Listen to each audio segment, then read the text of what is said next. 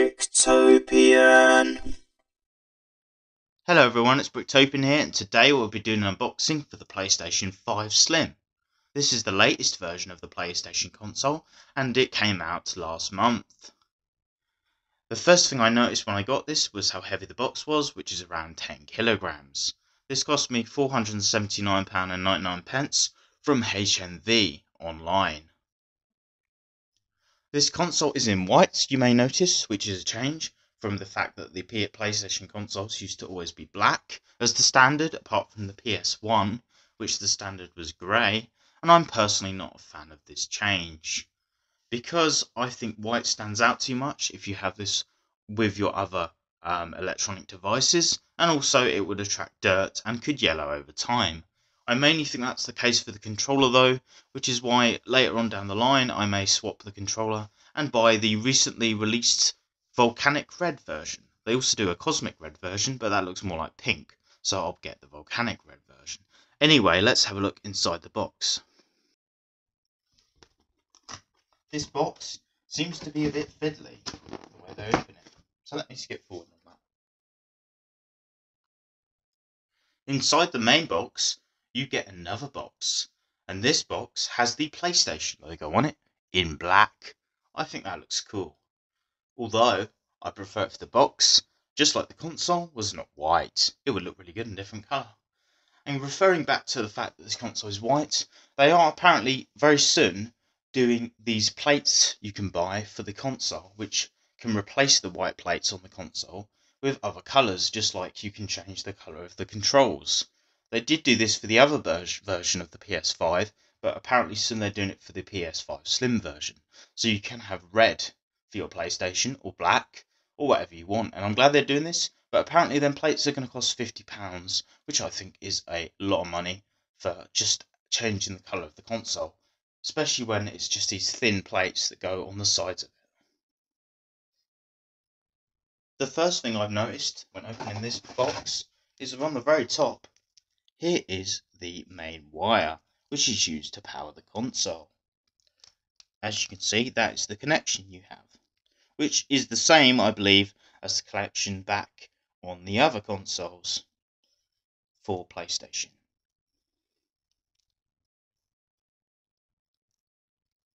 It is nicely wound up, so it's not loose in there. They have secured it, but obviously you're going to need to stretch this out when you actually play the console. The next thing at the very top of the box is the HDMI cable, which is used to connect the console to the TV. Unlike my PS3 that I have, yes, by the way, I've never played the PS4 console. This is my first console I've got for PlayStation since the PS3. Well, that used the yellow, red and white connections at the side of the TV, whereas this console, I believe, does not need that, which is good. I don't know if the PS4 did, I'm not entirely sure, but I don't know if it did, but yeah, you get this wire, which is really good to have. HDMI cables are useful anyway, so that's the next thing. And then lastly, on the very top of the box here, you get the cable which charges the game controller, which can also be left plugged in, so you can play it as a wired controller. So they are the wires, which are right on the shallow section of the box. The other thing you can see here is these obscure stands for displaying the console horizontally. If you want to display it vertically, you have to buy a round shaped stand, which they sell separately, which apparently costs £25, which I think is a lot of money. If you start paying for all these accessories, it builds up. But yeah, you get these little plastic stands so you can stand it horizontally. Personally, I think they should just shape the console differently so that it stands flat and flush. Then you wouldn't need these, and these are really fragile and just thin pieces of plastic.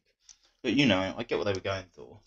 Because as I haven't even mentioned yet, this is the version that has the disc drive included. So it does stick out more on one side than the non-disc drive version, also known as the digital edition. But I feel like you need the disc drive version because, well, if you get your games only digitally, you've not got them backed up physically. And also, I think that it's just nice having the covers to look at on the games, so you can read the information and everything. And there's the fact that, what happens if you lose it? I know you can back up stuff, but that would cost you another external hard drive, which you can buy from PlayStation, which would cost you another £70, I believe, or £75. But anyway, here's the controller you get, which actually looks really nice. I love the design of the controller. It looks really good. I love the touchpad at the top, which I've never used a touchpad on a PlayStation controller because, like I say, I didn't have the PS4. But the D-pad looks nice. I like how the buttons are all transparent. And this is the first PlayStation console of a regular console, excluding portables, that has the buttons here on this side that aren't color-coded. So there's no color for the square, triangle, circle, or X, which is interesting to me. The analog sticks feel nice. They do feel slightly smaller, in my opinion, than the ones on the PS3. And perhaps more rubbery as well. I don't know if that's a good thing or not. I guess time will tell.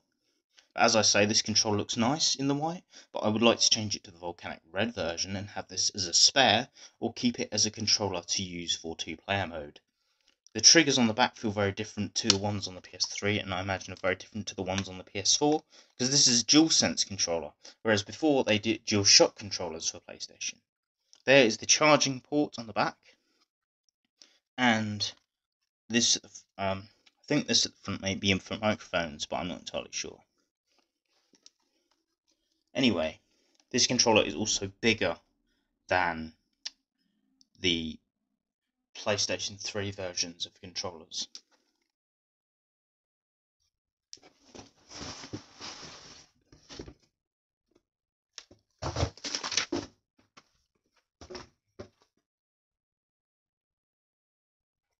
Inside the rest of the box, you get the main console, which is nicely protected by these giant, what look like Lego bricks.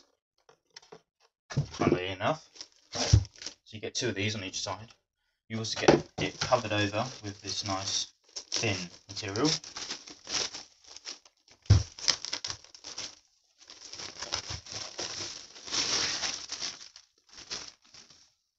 And that is the console.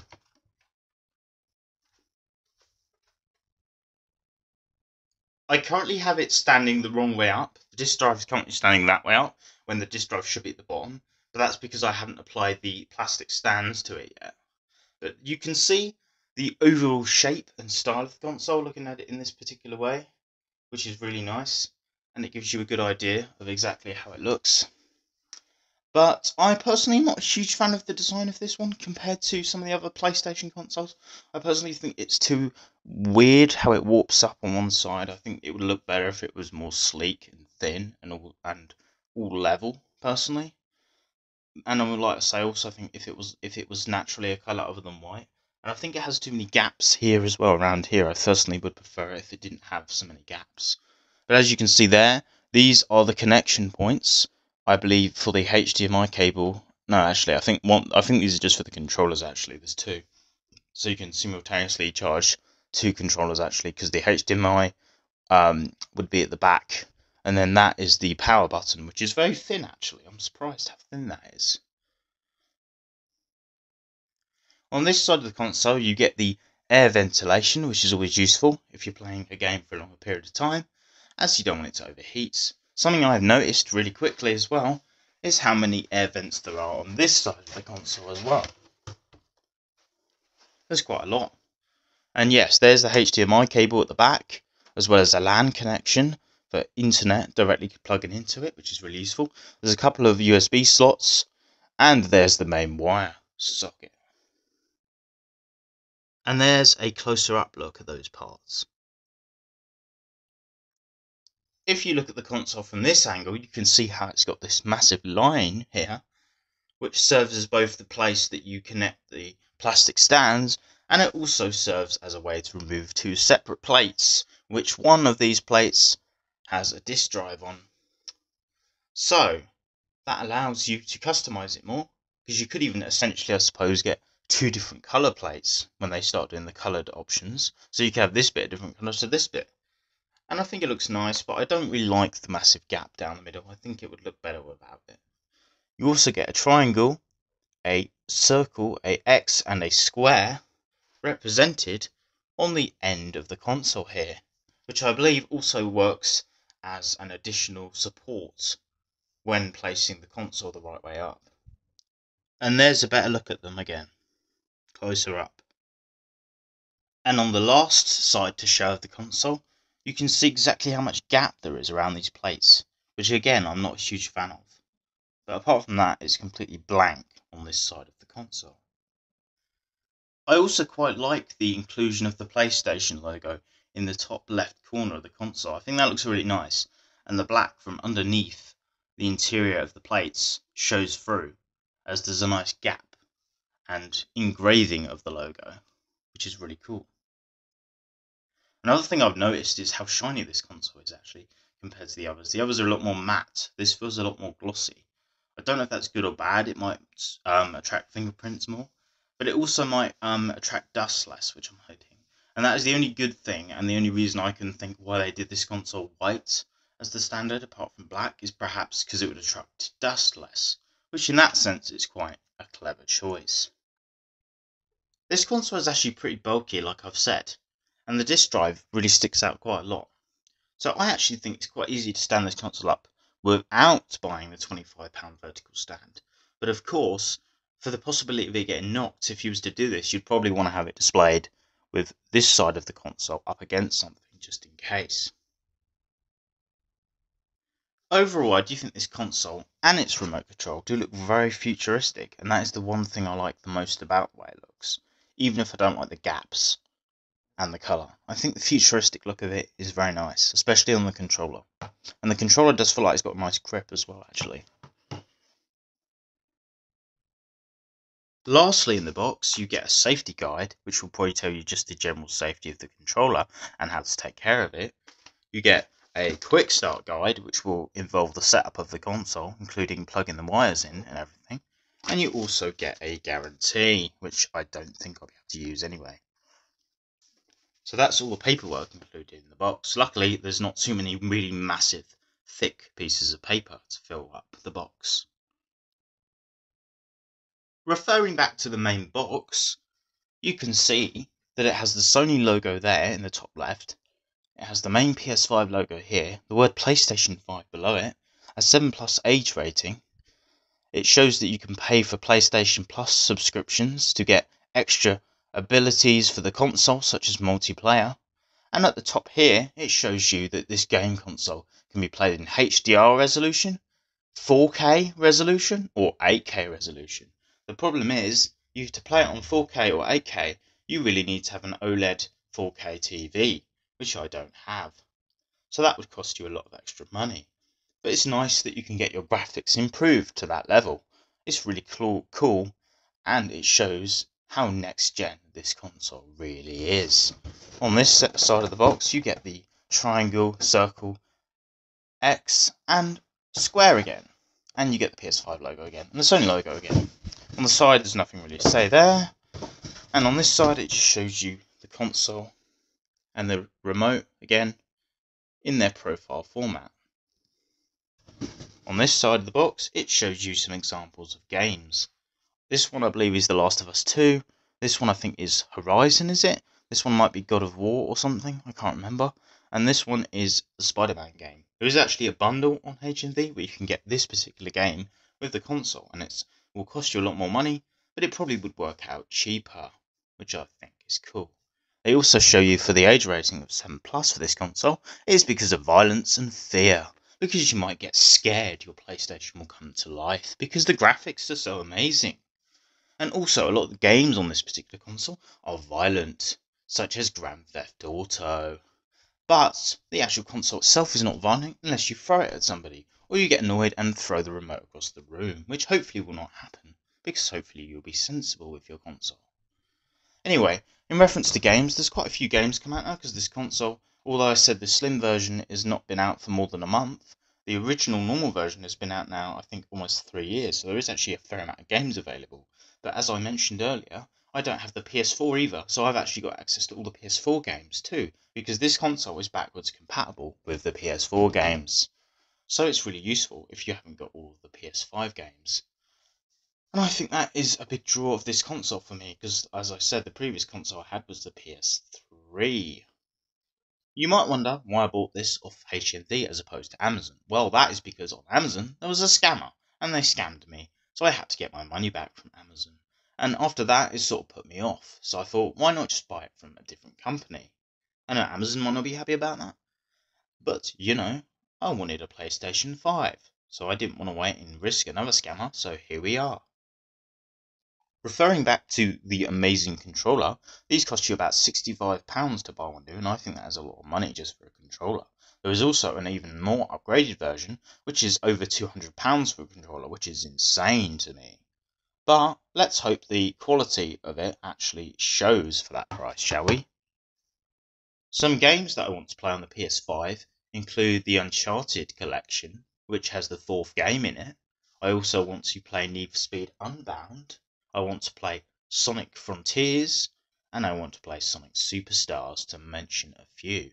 But there are lots of games that appeal to me on the PS5.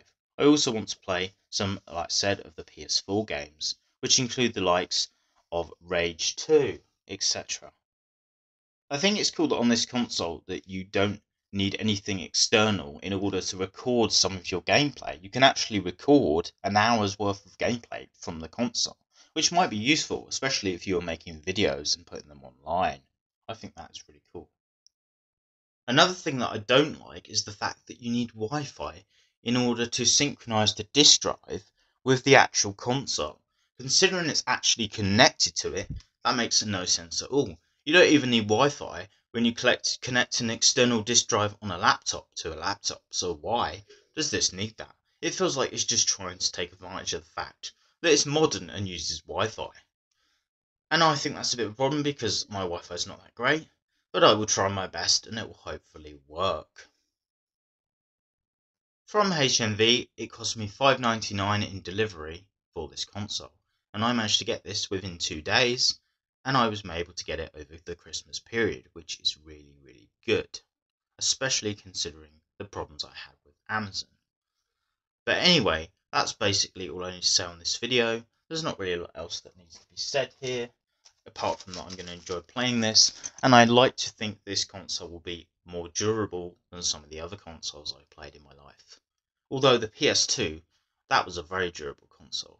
I thought that was great in its durability. I've still got that console and I've had that for so many years. I don't expect this to be as durable as that because modern things never seem to be as durable as the old things. But hopefully it will last well, and hopefully the controller particularly won't have too much stick drift like I've had a lot of problems with my PS3 controllers. But anyway, that is a problem for another day. Anyway, I hope you've enjoyed this video and this unboxing for the PlayStation 5. I will wrap this up by showing you a size comparison of the controller next to a PlayStation 3 controller. And anyway, I hope you've enjoyed this video. Feel free to like, share and subscribe for more videos. Thanks for watching. See you again soon. Goodbye.